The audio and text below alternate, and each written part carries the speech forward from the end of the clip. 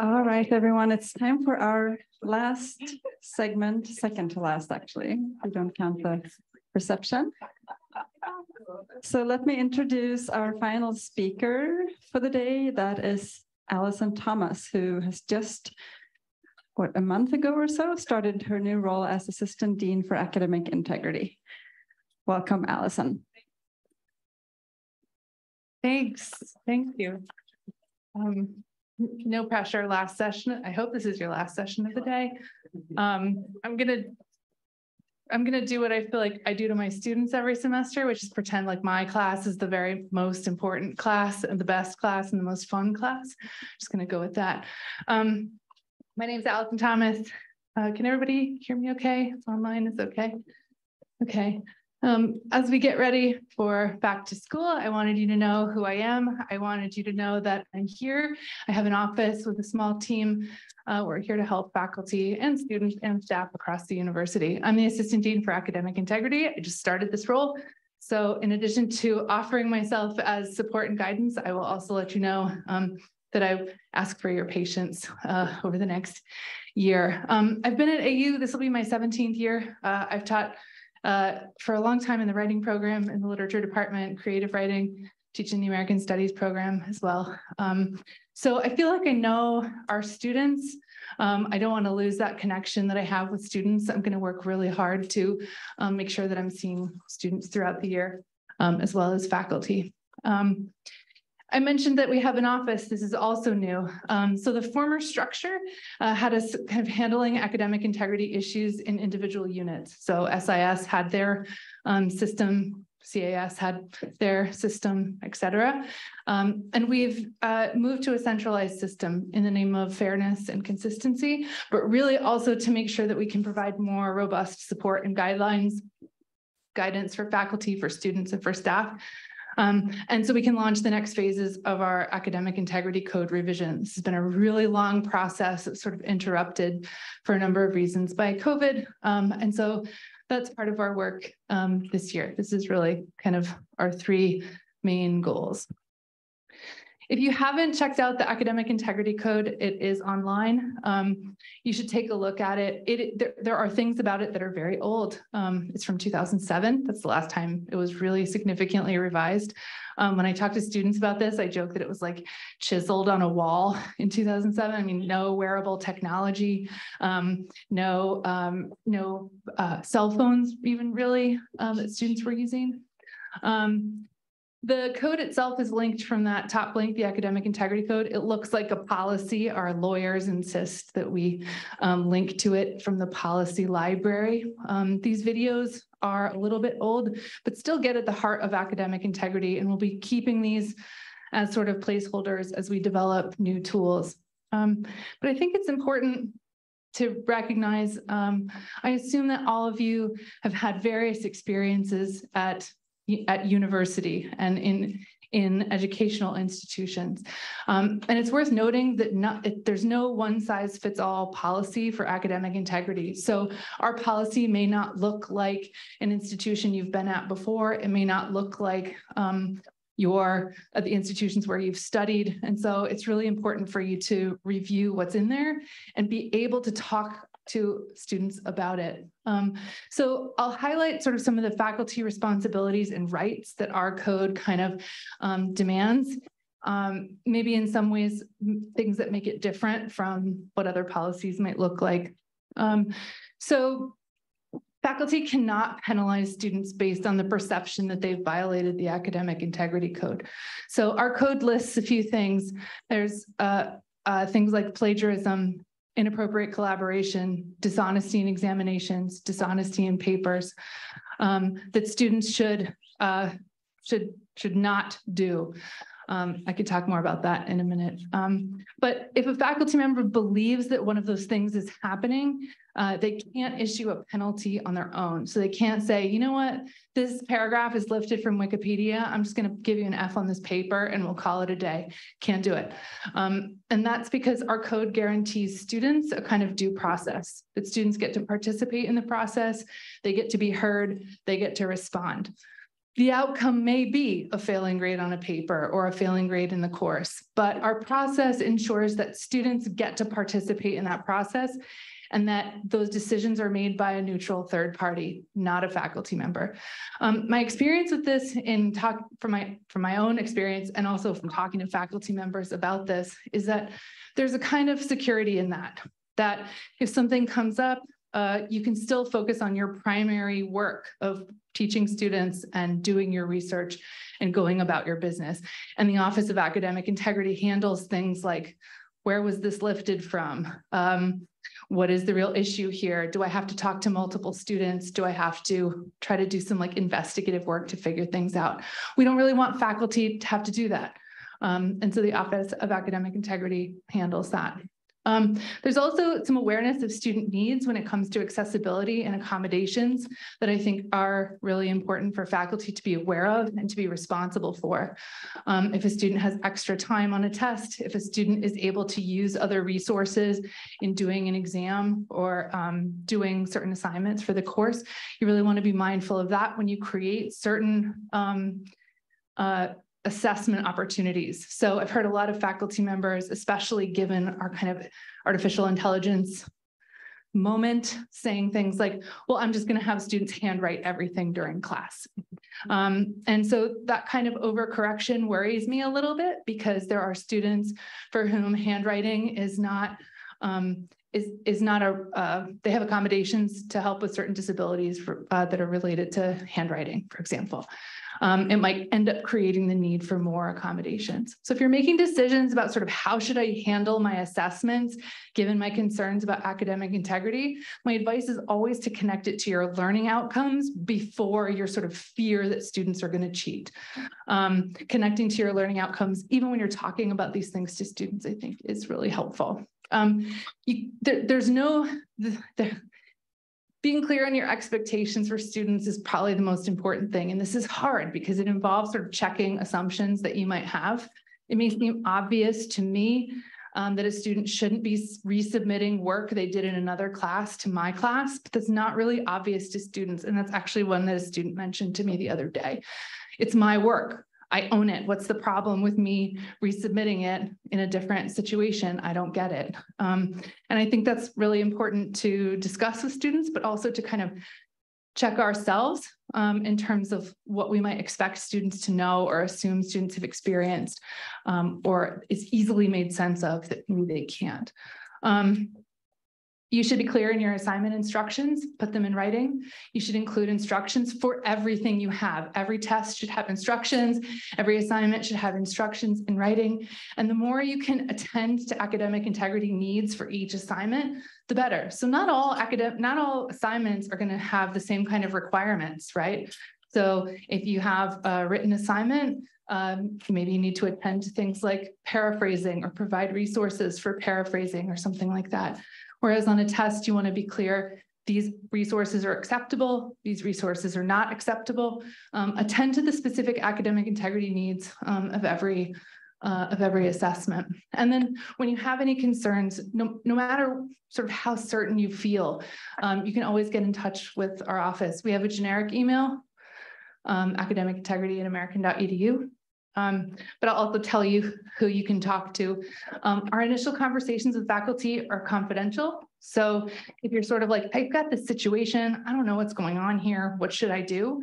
It's a confidential conversation until in the last we decide this is the case and now we're going to move forward with it. So you can always call us and ask us for advice. In terms of your rights, I want you to know that faculty have the right to teach. That's really sort of where this comes from. To me, a faculty member can decide, I'm looking at this paragraph that seems like word for word the same as what's in Wikipedia, but here we are in week 2. I haven't really had a chance to clarify what paraphrasing really is. I haven't really talked a whole lot about citation. I think I want to give this student another chance because there's an opportunity for me to teach them something. I'm going to sit down with the student. I'm going to go over what the issue is. I'm going to direct them to some resources. I'm going to explain what the problems are and what they can do to practice so that it doesn't happen again. They can resubmit the work, all of it or in part. and I'm going to give them a new grade, no penalty, no late marks, a fully new grade. So as long as I don't penalize the student's work based on the perception that it's plagiarized, then I can go this route. There are a few things that come up when somebody's thinking about whether to go this route. First, you can always call our office and we'll talk you through it. But really, this is sort of, you want to be thinking about whether or not you'd offer this opportunity to other students in the class. So it can't be, I want to give you a chance because you look like me, or your experience is like mine, or I like you. That's not an adequate reason to execute a kind of teaching moment. But it might be a good reason if, like I said, having a conversation about this, clarifying some of the teaching goals, the specific skills that a student could work on and practice and improve on if they resubmitted it. Like resubmitting it gives them something to learn in that moment. So you want to think about sort of some of those things. It may seem also unfair. If it seems unfair to other students to allow a student to resubmit, then maybe it's not a teaching moment. The other faculty rights I have here, the second one I mentioned already, we want you to be able to focus on teaching and research. And so you have the right to sort of like not dig deep into a kind of investigative process. Our office needs enough to get started. And I can tell you a little bit about what that means. But we don't need you to sort of like get involved in Googling phrases for 3 hours on everybody's papers. And then you also have the right to support and guidance in the process. I've talked a lot about artificial intelligence and academic integrity over the last February. It feels like a really long time, but it's so new. And I've already sort of changed the way I'm talking about it in some ways. Early on, I would say in January, our community started having really high-level conceptual conversations like, what does this mean? This sort of like existential crisis, like the robots are going to take over. What does this mean for our teaching? Does this mean more work for me? It always does. But then I started seeing actual situations. So in the spring, I heard a lot of faculty saying things like, I don't think this is actually going to be that big of a deal. I don't think it's going to be an issue. Students love my class. And my assignments are so cool and creative and fun. Or I include a lot of like reflection papers. It's like personal experience. And I was sort of like, yeah, you do it. That's great. And then 2 weeks later, I was like, oh my God, because AI can create reflection papers that sound real, that are personal.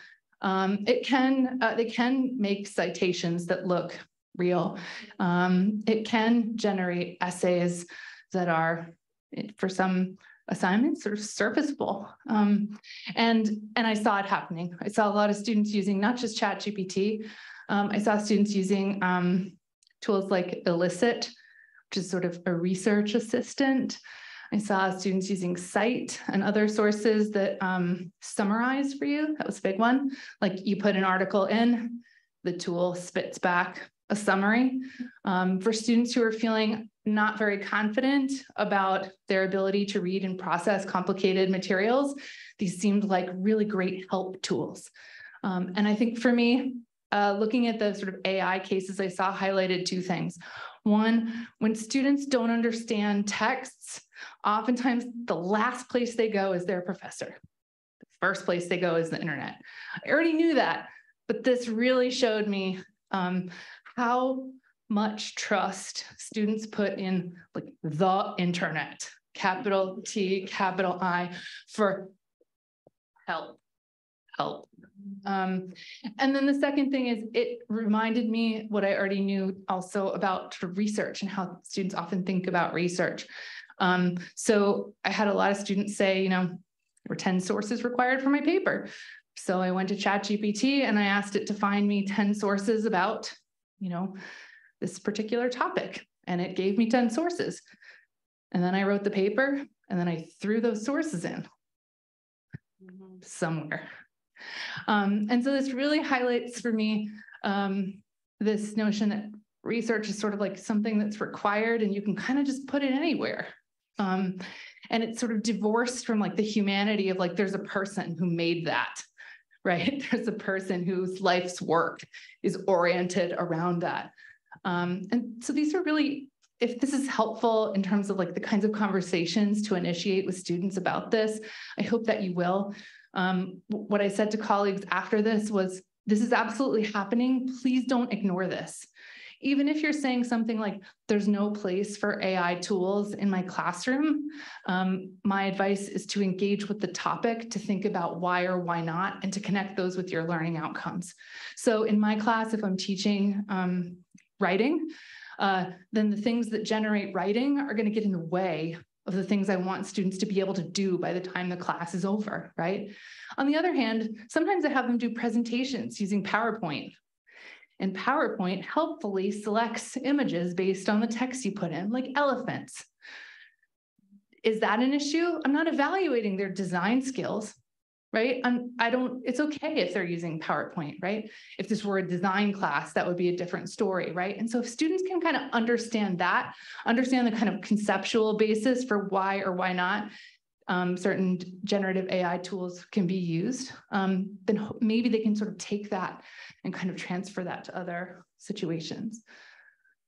Oh, I forgot to mention this one, detection tools.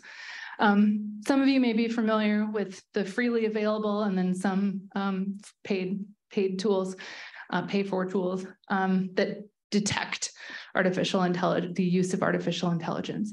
Turnitin has one, and we subscribe to Turnitin. We don't specifically subscribe to their originality detector, but lo and behold, there it appeared on one day. I could tell you almost what time, because 5 minutes later, had 6 to 9 emails from faculty saying, I have really 100% scores. I've got a case, let's go. And my answer was, what? Because we weren't told that this was coming. We couldn't opt out of it. There's a lot of discomfort potentially with these tools because artificial intelligence uses freely available data on the web and some not freely available data. Now we're contributors to it potentially. So Turnitin is kind of using our stuff to learn more and become better at what it's trying to do. But in terms of academic integrity and whether or not I use this, I don't and I won't. It's been, the consensus on this is that these tools are not reliable in determining whether something is generated by AI. And in fact, there's been a number of circumstances where students are not using AI tools and they get flagged anyway. And this is really, for me, harrowing. I visited with some students last week who said, one woman said, her friends told her that they started writing their papers and then uploading it to a detection tool to see if it would get flagged before submitting it, because they wanted to see if they were going to get flagged for original work that they created before getting flagged for it. So this really tells you that students are kind of like on edge about this. They're anxious about getting flagged for something they didn't do. And not to mention how that complicates the kind of, if this tool gets used again by someone else, right? And so I thought that was really interesting and very troubling. I did some sessions with CTRL last week. I think those recordings and materials are available. I'll also give you one more resource where you can find stuff, but this is kind of super quick, some syllabus advice as you think about not just AI, but any kinds of tools in your class. What kinds of sources are of help are okay to use in your class? So that means like if a student's like, I need a tutor, should they go get a tutor from the internet, or should they go back to their community and find a tutor from there? Or do you prefer they ask you first? Do you prefer they work with AU services? For me personally, I want students to tell me if they feel like they need a tutor. I want them to know that I'm their first stop if they have questions about the course. But I also really want them to use AU's tools. I want them to go to the Academic Support and Access Center. I want them to go to the Writing Center. I want them to use academic coaching, because those are places where I know I can trust those people who run those offices, to respect the students' agency, and to make sure that all the work that students are doing, that they're getting help with, it's legitimate help. It's not help. It's not you put in your credit card and someone else writes your paper for you. Thank you so much for that help, right? There's some language there, right? And then for generative AI tools, are you advising students against using them? Why in the context of your learning outcomes? Can you be specific? And I'll point you to a resource that kind of gives you some sample language for different sort of tiers of AI use. So if you're kind of wanting to restrict use versus if you're sort of like, well, moderate use on some things versus, sure, go for it, do it. There are 3 sort of specific sets of language that you can use if you want to borrow from it. And then where can you give additional detail or clarification about what certain parts of the academic integrity code actually mean? The code right now is written like a legal document. I mentioned it lives in the policy library. It's written in the same voice and tone as the document that says you can't have space heaters in your office. You can't have space heater in your office. They'll take it away. And so that means that it needs a kind of like translation, right? It means that students won't find it necessarily accessible. I don't really find it accessible. I've been working with it for a really long time, but that's not true for people who are reading it once. CTRL has some syllabus guidance, and there's a template you can use from them. It has like a general statement about academic integrity. I recommend taking that, using that, and then jumping off from that into sort of what's specific to your discipline, to your area of study, to your professional situation, maybe working with your colleagues to think about the ways you can be clear about your specific expectations when it comes to academic integrity. Recognize that putting it on the syllabus isn't enough, that this has to be discussed over and over. I would also encourage you not to rely on the notion that if students learned about this in one place, they remember it. We certainly work with students in the writing program to think about academic integrity and work with academic integrity related skills and concepts. That doesn't mean that they're going to transfer it and apply it to your course necessarily. So think about that. And then recognize that some common causes include lack of experience, time management, skills for engaging with difficult texts, a disconnect from learning outcomes or course materials. These are sort of some of the reasons I see students. I would encourage against things like response papers, where you're like, write a response to what you read in The Great Gatsby. It's sort of like, you know, you're going to get a lot of stuff about the green light, and it's probably not going to be super original. And so I encourage you to sort of think creatively about the assignments that you make. And if you want students to respond to a text, think about the specific questions you can ask them to get them to dig into the bits that you really want them to engage with. This is a really quick smattering of some sample language that the top 2 kind of are directly from the code. And those are the 2 pieces of our policy that relate to generative AI tools. That we assume that all work a student submits is their own. And this is kind of the way that I frame this for students.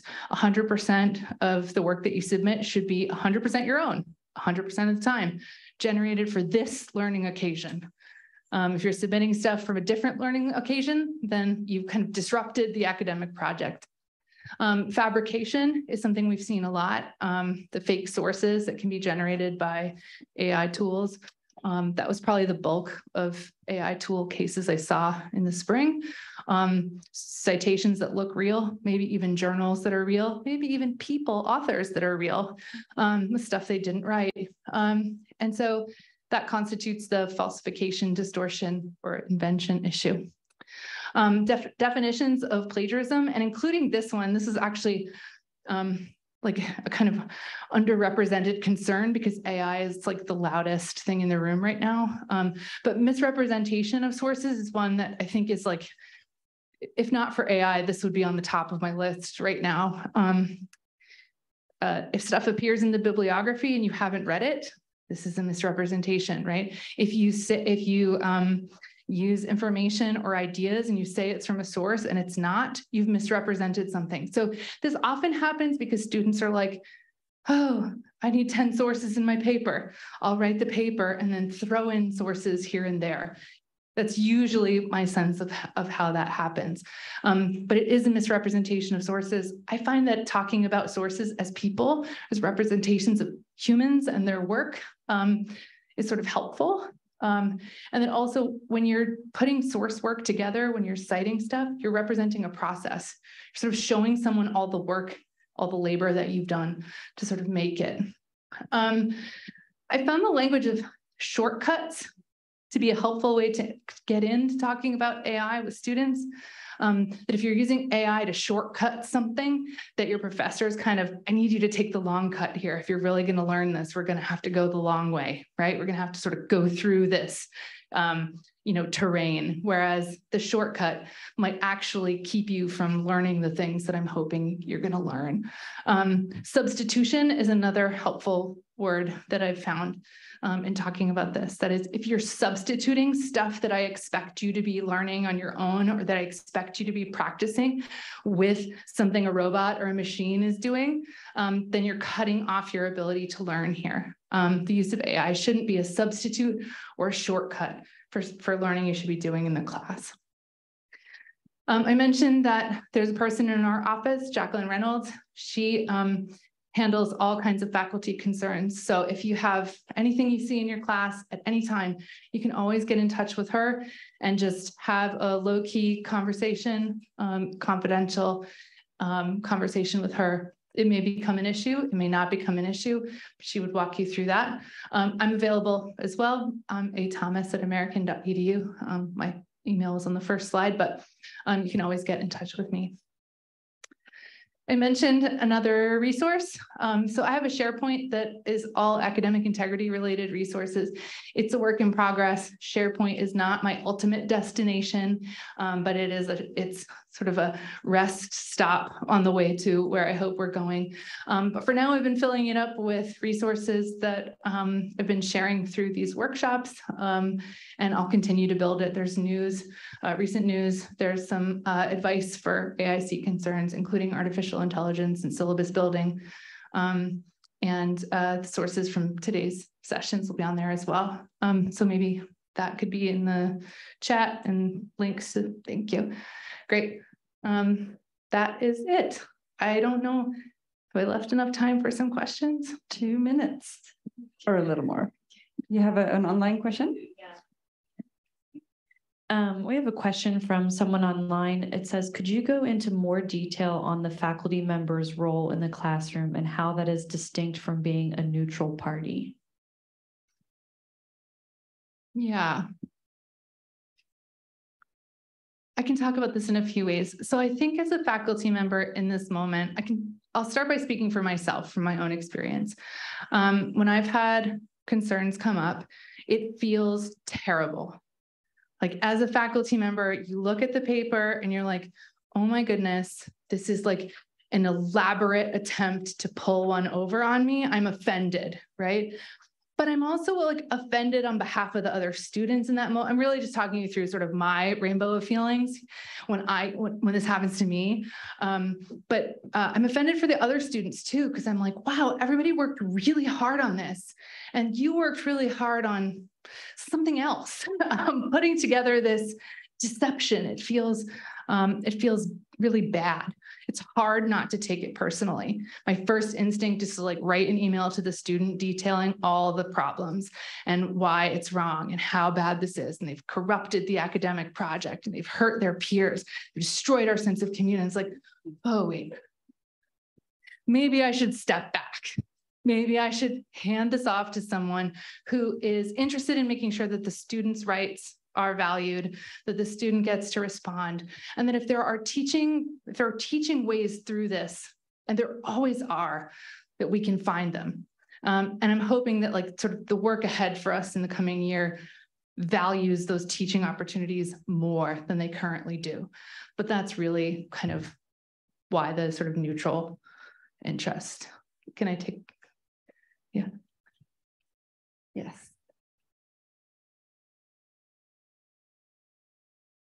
Thank you so much. I'm Sarah Gilchrist. I'm in the library. I used to work for student discipline, and part of my job over the last 11 years has been to talk to students about academic integrity. And so I'm wondering so usually I would introduce this idea in the class.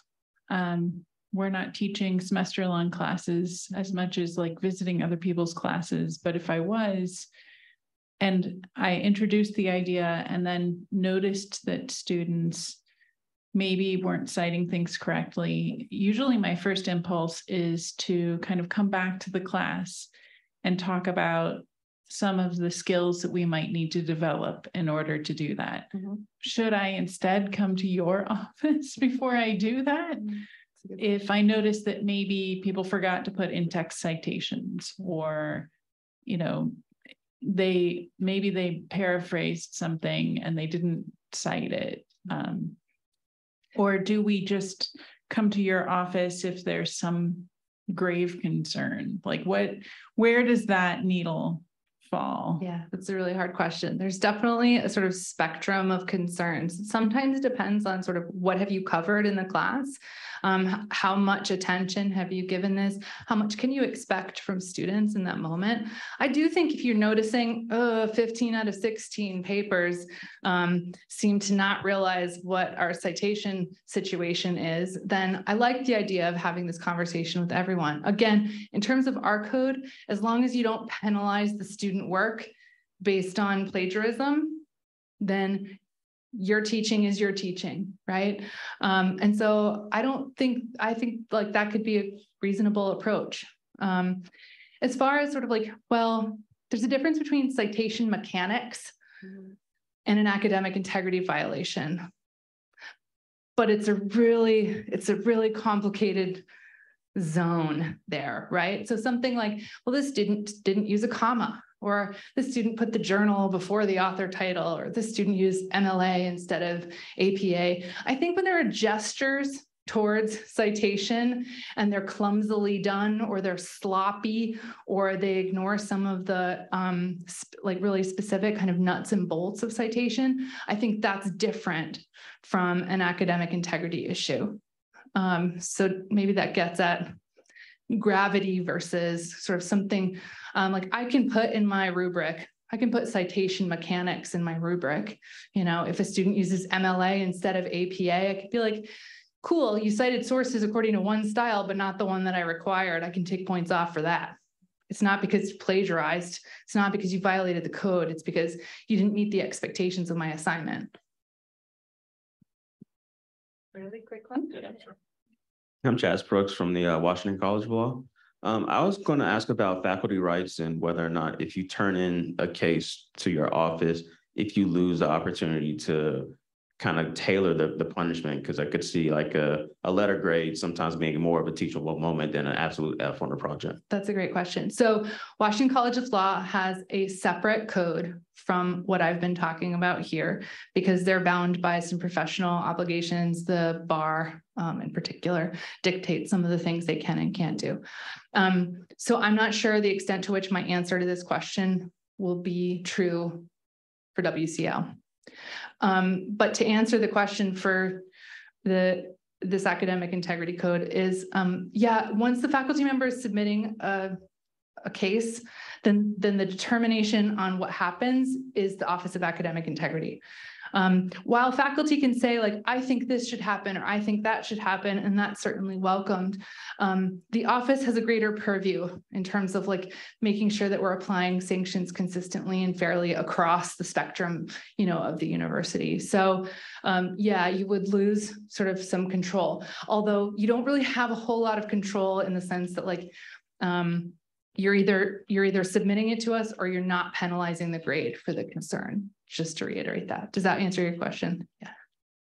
So we are at time. So thank you so much, Alison. Thank you. Thanks for having me. If you have any questions, feel free to send an email. Also, I'm happy to work with you, and welcome.